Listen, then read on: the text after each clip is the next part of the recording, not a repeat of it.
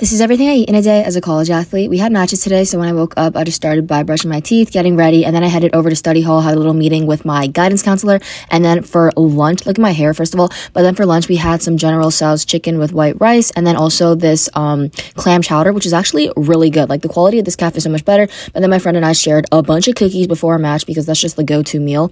And then after that, we headed over to the courts. I had a liquid IV. This was cucumber mojito. It was pretty good. But then after our match, we went to Tropical Smoothie Cafe as a team, and I got a Bahama Mama smoothie, which is what I normally get, and it's really good. And then I also got a chicken pesto flatbread. It has like tomatoes, cheese, pesto, and then I also got some of these Miss Vicky's chips, which are my absolute fave. And then after that, I headed over to the mail center, picked up some packages. It was St. Patty's Day today, and then my friend and I went to the Korean supermarket, looked at some snacks, and then I came back to my dorm and had this snickerdoodle cookie from Trop, and that's basically it. Bye!